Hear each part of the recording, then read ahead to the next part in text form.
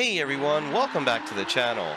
Today we're going to be talking about some big news that has been just released for the Salty747 developer mod. It is now incorporated with the fly-by-wire simulations. Today we're going to talk about what that means for you and how to download the new Salty747 developer mod. So stay tuned for today's episode of 2020 FLYBYWIRE.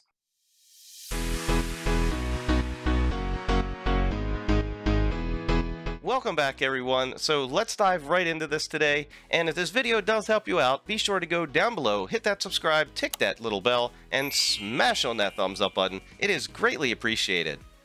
So as you know, the Salty747 developer mod is now incorporated with the fly-by-wire simulations installer. So the first thing that we need to do is to remove any Salty747 developer mods that you have in your community folder. You can either do one of two things. You can either open up your community folder, which I have right here, and you can go down and delete your Salty747 mod in your community folder. Or if you're like me and they're using the community downloader, all we need to do is go down to the Salty747 developer mod, left click on it, and we can just hit the delete button that is right over here, the little trash can. So once we do that, it will completely remove that Salty747 developer mod from our community folder. At this point, we no longer need to use the community downloader to update the Salty747. So if you do not have the fly-by-wire simulations installer as of yet, I will post links down below in the description for this website for where you can download. All you need to do is click on the link below, hit the download button, and you are all set to go. If you are someone who has been using the fly-by-wire simulations, you'll probably notice a new changelog that is going to populate when you open the fly-by-wire installer. It's going to give some information about the new Salty747 add-on, as well as some fixes for the installer. So we can go ahead and click on the little X right there. We now have a new user interface on the fly-by-wire installer. I think it looks pretty good. How about you? Leave a comment down below. What do you think?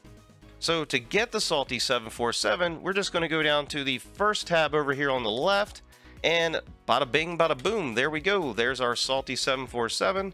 We can either pick the stable version or the development version down here below. So all you need to do is highlight and select the one that you want, go down to the lower right hand corner and hit the install button. At this point, it will download everything and install it directly into your community folder for you.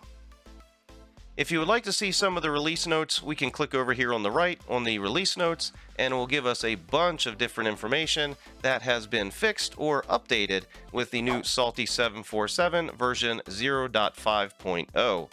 This was just released today, 4/16/22. So if you haven't downloaded it yet, go down below, click on the link, get the installer, and happy flying! I want to thank everybody for joining us today on the channel. If you have any questions, please go down below and leave them in the comments section. If you haven't done so already, make sure you hit that subscribe, tick that little bell, and smash on that thumbs up button. To all my flight simmer friends around the world, keep the blue side up, and we will see you all in the next one. Thanks for watching, everybody.